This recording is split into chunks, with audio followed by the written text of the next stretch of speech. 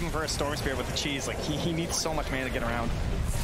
Faith Beyond has to be careful here. He doesn't have buyback. Will find Gojira, they'll find Stinger. Roly-poly, no chrono, gotta be careful. Jump in, find one. Thinking about running onto Ame, but this fight's getting a little bit weird. Silence connects onto C-Smile. Whisper there, finds Xingqiu. Does get the leap out.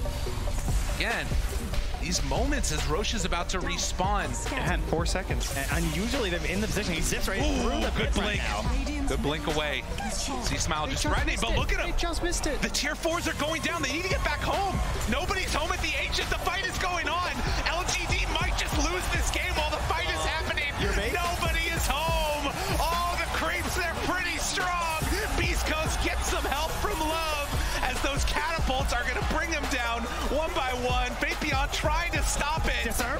Do they even get any damage onto the Ancient defense of the Ancients? Whisper moves on in with the birds ready to take it down. A couple more punches is all they need. LGD trying to hold on, desperately doing everything they can, but GG is called.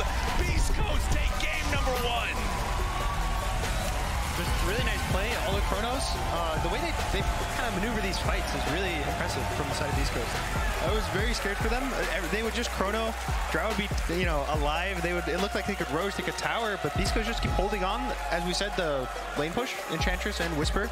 Great job at pushing off the lanes, kind of delaying the game, getting all their timings. And Chris Luck, I think that was a performance right there on his Storm.